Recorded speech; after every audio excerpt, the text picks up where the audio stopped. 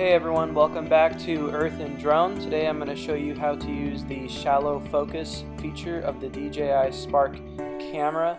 This setting is the setting that will give you kind of a blurry picture in the background while focusing in on an object or a person, a building, scenery, something of that nature.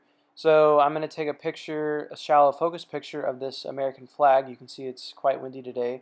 Make sure you switch over to the camera mode, and then once you do that, you'll want to go into the settings and then click the small camera button there in the middle and go down to shallow focus. Once you click that, it'll give you a notification. You click OK, and it's just a point and shoot at that point. So click the shutter button, and in 3 seconds you'll have your picture. We will go ahead and take a look at that picture here. It says it is successful, so we'll go into playback.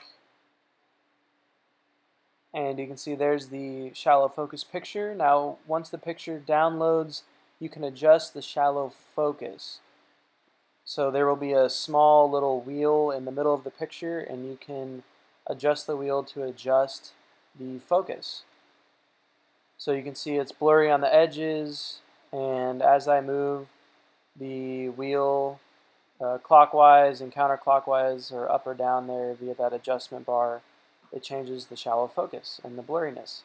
As always, guys, thank you so much for watching my tutorials. I really appreciate it. I hope they are very helpful to you.